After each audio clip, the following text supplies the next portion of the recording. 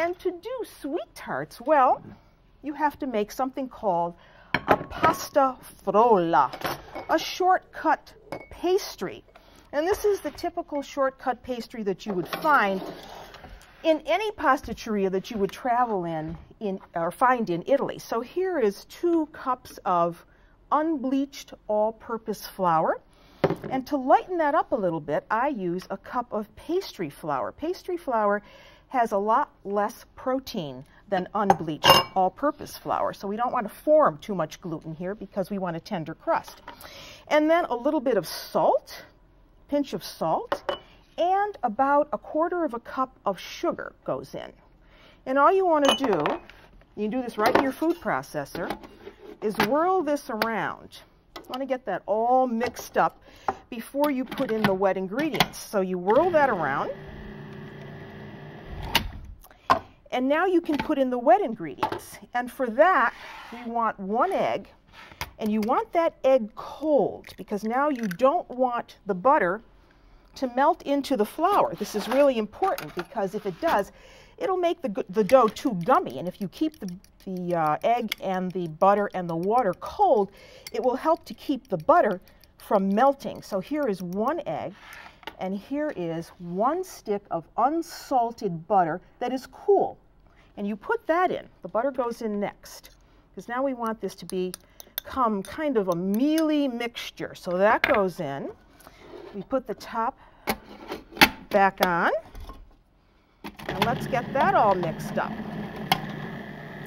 So it's best to really pulse that.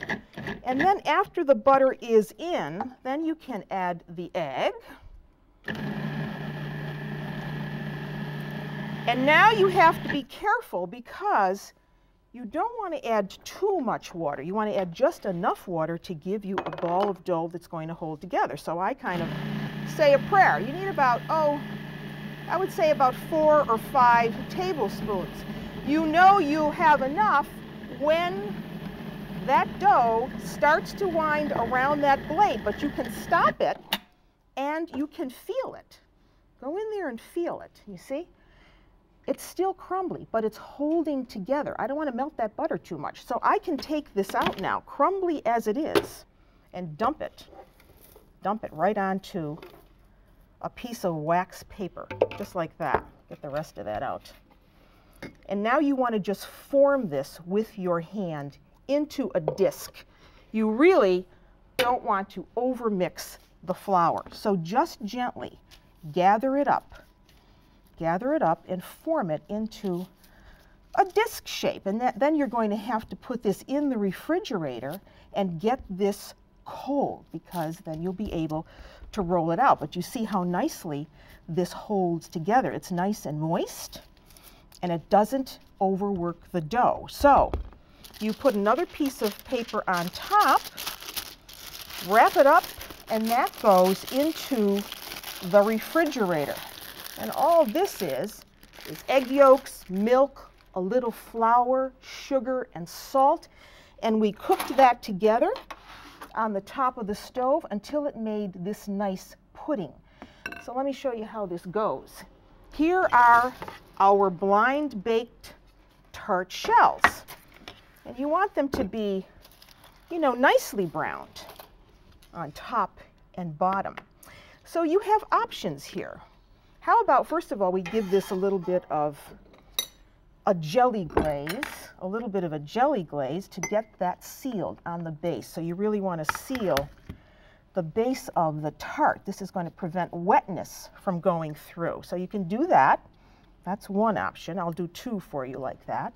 Any kind of jelly is fine. You could use a currant jelly, an apple jelly, apricot jelly is nice.